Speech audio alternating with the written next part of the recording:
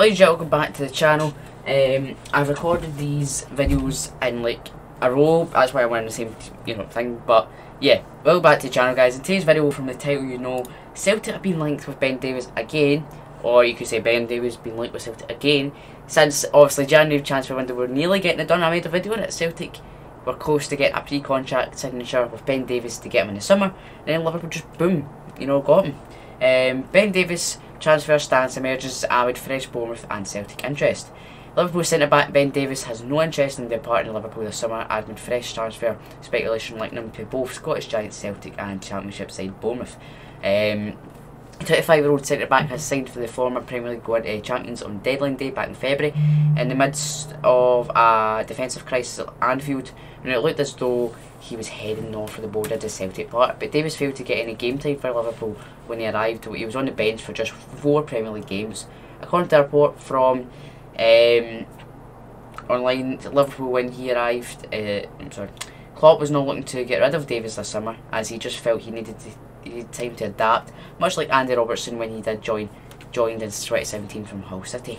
But fresh interest from both Celtic and the Cherries has come, according to the Daily Mail, with a loan move probably the only financially viable for the latter, although that is what the Hoops would have preferred as well. Davies is encouraged by Klopp wanting him to stay at the club, and it could mean he'll be given a chance to impress in pre-season and potentially cup competitions in the opening few months of the 2021-22 campaign. The verdict, even though the online report from months ago stated that Klopp wanted to keep Davies around, it didn't really make much sense when Virgil van Dijk, Joe Gomez and Joe Matip will all fit soon. Plus you have the factor in Ibrahima Konaté's arrival as well. Add Nat Phillips and Rhys Williams to the equation as well, and that's 7 centre-backs on the books at Liverpool, and they're not all going to fit in. Personally, I cannot see Davies lasting much longer at the Reds. He's a talented player, but realistically he's not going to get game time there, and by the time January 2022 comes around, I can see him being up for transfer or loan. Will Celtic and Bournemouth still be in the market for a centre-back then? Who knows? But they'll have to look for tentatives this time around, seemingly.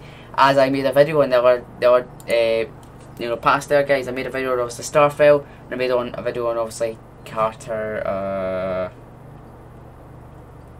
what's his name? Carter Vickers, who I rate him. He's really good, he sounds really good. This a centre back we need, you'd fit perfect alongside Starfelt, obviously Vuskovic as well. So yeah, interesting. It doesn't really seem like we're going to get Ben Davies. I'm not going to be, sad about it. I'm just going to, it's not like Celtic were really close to it. We were back in January, but it was like under Neil and all that stuff. It was just bad back then, we're fresh start, right? But yeah. It's just a wee interesting video today guys. I thought, why not, Ben Davies getting linked again. I thought I'd just discuss what I feel of it. I don't feel that we should try and go him again, because obviously we're getting linked, obviously we're very in talks with Carter Vickers, Vuskovic, even Starfelt as well. I hear Starfelt is going to be imminent, so it's going to be very soon before, it's not going to be long before he signs. Carter Vickers, we're in talks with him.